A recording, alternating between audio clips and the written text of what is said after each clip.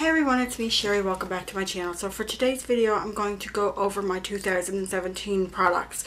Now these products may not have all been released in 2017. It might have been 2015, 16, whatever, but they're products that I discovered and used a lot during 2017.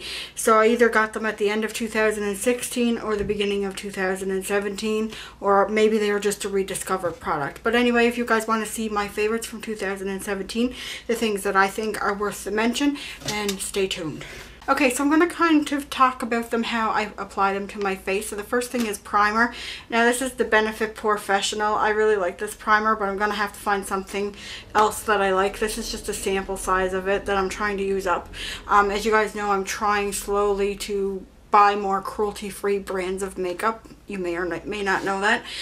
So this Benefit's not cruelty-free, so I won't be buying this again. So I'm going to have to find something else that I like.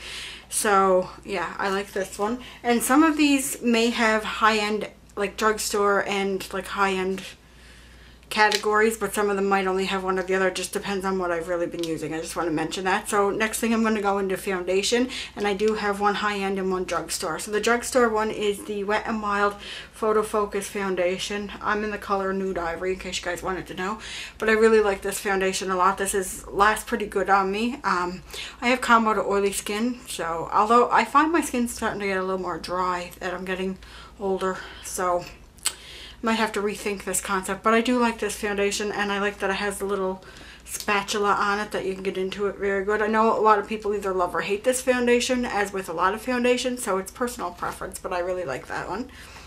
The next one that I have is the Hourglass Stick Foundation. I love this. It is an expensive foundation. Here in Canada it's $56 I think I paid for this, but it's worth it. I mean, I only use this certain times, and then I use my drugstore. Like if I'm filming, I'm only going to put on a drugstore. If I'm going somewhere, I'll put this on. I like the way it looks on my face, and it's not overly drying, but it looks really nice, and it has really full coverage, so I really like that foundation.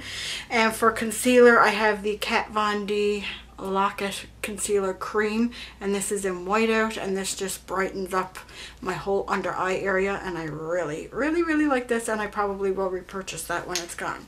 Okay, for setting powder, I didn't buy this for myself, but my cousin brought it home from the States, and I don't know if Cody is cruelty-free or not, but she brought me home like 4 tubs of it. I gave one to Kristen, actually. This is the Cody Airspun Loose Face Powder and Transparent.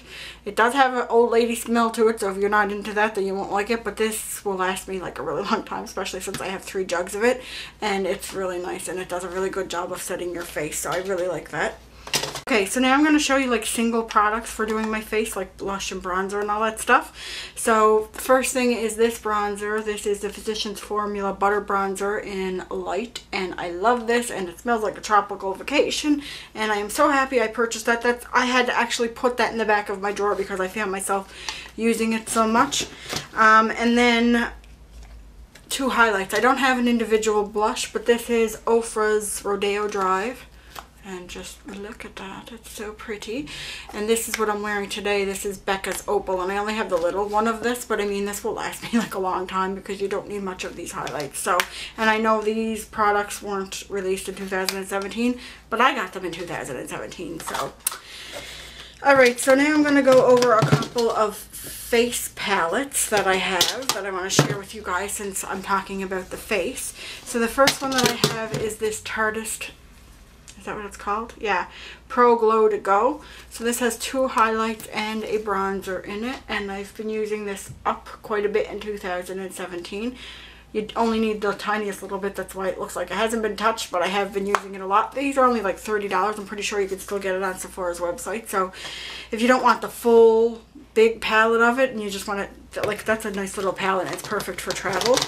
And then the other one that I have is this Highlight and Contour Palette by IBY Beauty. I got this in a, I was going to say Ipsy, a BoxyCharm, and I've used quite a bit of these bronzers as well. So I really like this, so I was happy to have received that in my BoxyCharm in 2017. Alright, so let's go for, I'm going to save the, I don't have an eye primer. I don't have a mascara, so not for this year anyway. I do have an eyeliner that I discovered pretty much at the end of the year, and this is the Essence what is this called? It's in nude.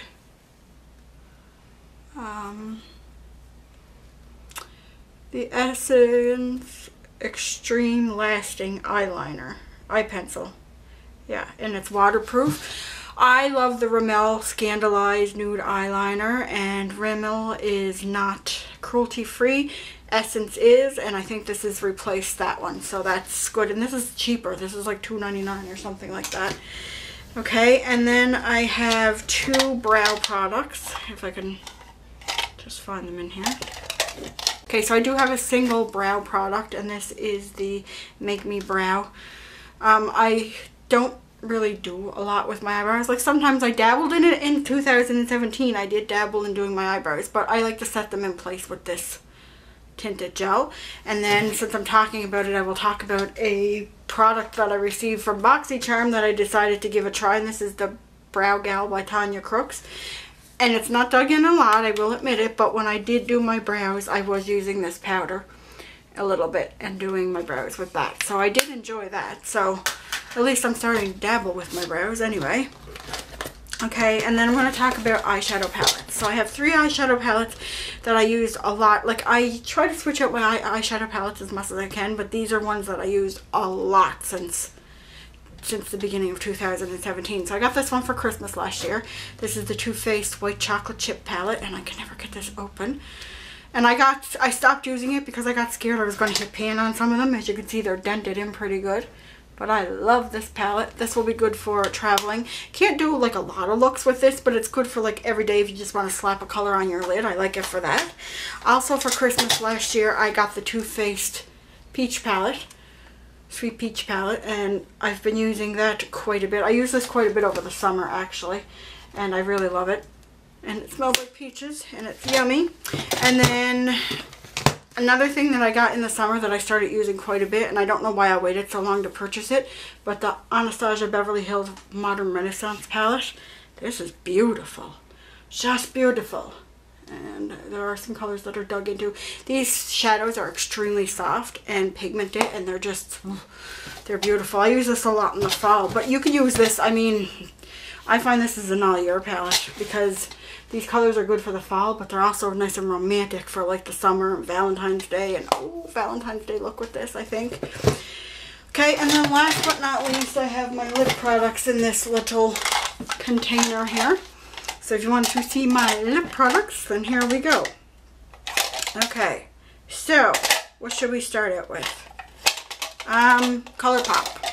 I never jumped on the ColourPop train for lippies until this year, and this is Kathleen Lights in Aquarius. I do have the Ultra Matte as well, but I don't like the Ultra Matte as well. This is the glossy lip and the satin lip, and I really love these. I have 2 more satin lips from ColourPop as well. I think I have 2. I think they're both satin. I don't think they're matte, but I know I definitely have 2 colors that I got in BoxyCharm.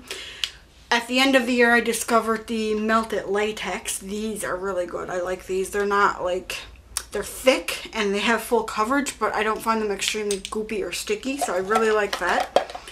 Then I have the Melted Matte, which I'm wearing a Melted Matte on my lips right now. It is in sellout. It's only a mini size, but this is the first one that I got, and this is the Candy Cane one from last year. It smells like peppermint mochas, and it's like not straight out red, it's like a pinky red, and I love this color. I wore this a lot last year. I wore it Valentine's Day. I wore it during the holidays. Love it. Okay, and then the last 2 are 2 from the same brand, and I think everybody went crazy for these in 2017 pretty much, but they are the Wet n Wild Liquid Catsuit. These are nice. These are 2 of my favorite colors too. This is Nudist Peach, and I think this one's Rebel Rose. Yeah, they're like literally my 2 favorite colors from the line. So they're absolutely gorgeous. So those are my beauty favorites. I'm not going to go into skincare and like hair care and all that stuff from 2017. I just wanted to get this up. I know it's a little bit late because everybody else said theirs up at the beginning of the year, but I thought better late than never, right? So I hope you guys enjoyed this video. What have you guys been enjoying in 2017? Let me know down in the comments. Don't forget to subscribe to my channel, and I will see you guys on my next video. Bye everyone.